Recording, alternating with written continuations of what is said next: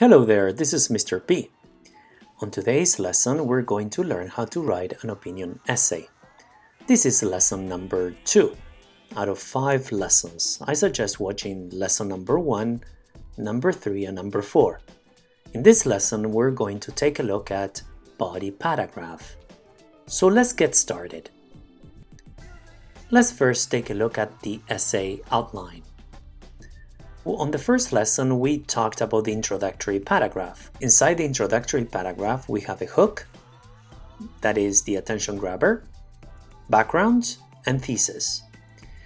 In this lesson, we are going to talk about body paragraphs, and that is the topic sentence, detail sentences, and conclusion sentence. First, let's review the thesis statement. It is your main idea about the topic, adding 1, 2, 3 reasons or more. It is made up of the topic, that is the general subject of the essay, the controlling idea, your opinion, belief, view, feeling about the topic, and the subtopics, the areas you will focus on to support your idea. It will answer the question of the prompt given in just one sentence. Please avoid writing I believe, in my opinion, I think, etc. Let's take a look at an example now. Technology and the global warming. So we have a thesis statement in yellow, but although machinery was devised to benefit mankind, it has also brought along the destruction of our environment. The blue part will be your body paragraph. As you can see, we have the title, Technology and Global Warming. That's your thesis.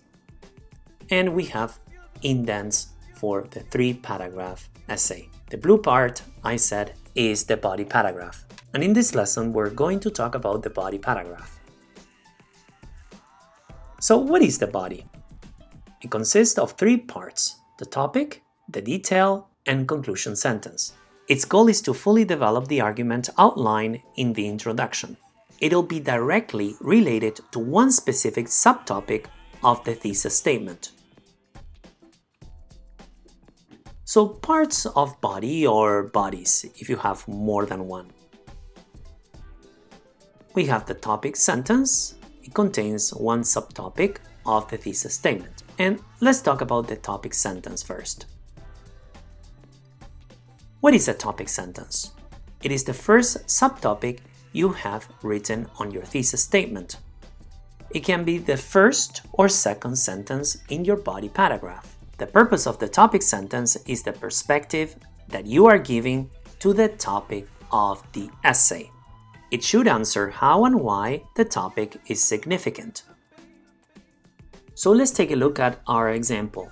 In yellow is the thesis statement. So we have underlined destruction to our environment. This is what we're going to focus on in our body. So as you can see in green, we have the topic sentence.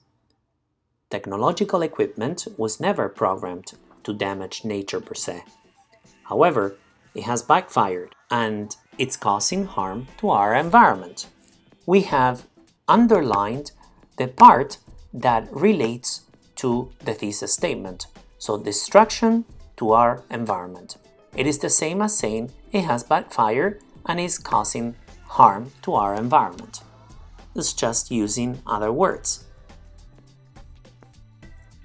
So now let's take a look at the second part, detail sentences. They explain the topic sentence with facts, examples, or reasons. Detail sentences. Detail or supporting sentences should be facts, statistics, examples, quotes, transitions, and other sentences which support the topic sentence.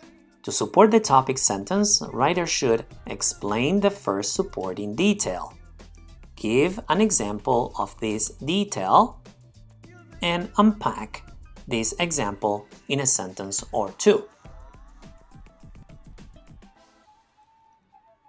So again, let's take a look at our example, and here in blue you can see that's are supporting sentence or detailed sentences. Many people are careless about leaving their laptops on for long periods of time. Furthermore, they don't seem aware of the fact that all this energy and electricity consumption is dangerous to not only our local environment, but to the world as a whole. So in these two sentences, we explained how technological equipment has caused harm to our environment. Now let's take a look at the last part, and that is your conclusion sentence. It reminds us of the topic sentence. So we said again, it reminds us of the topic sentence. It summarizes the subject you elaborated on in that paragraph. And don't forget to think about the main point that you want to get across, and be sure it is included.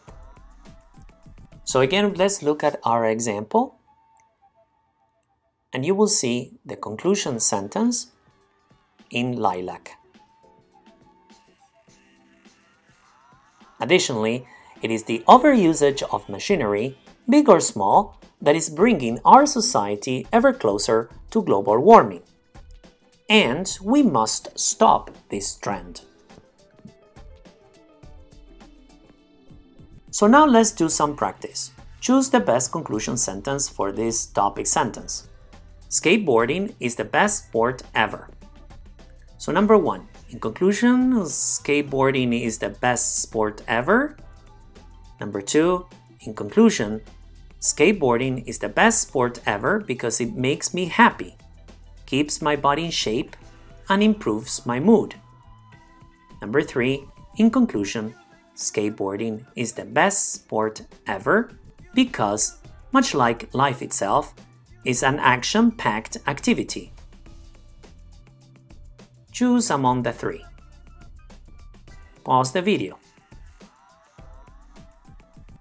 Now that you have your answer, this would be number 3. Why number 3?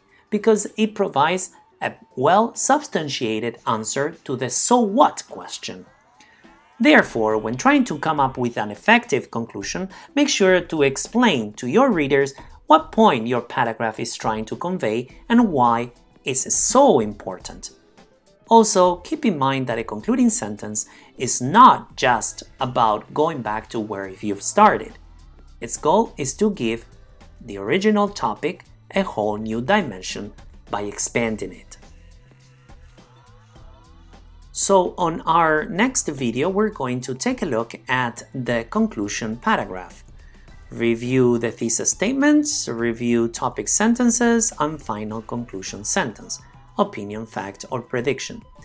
So I hope you enjoyed the lesson. If you have, please subscribe to my channel if you haven't.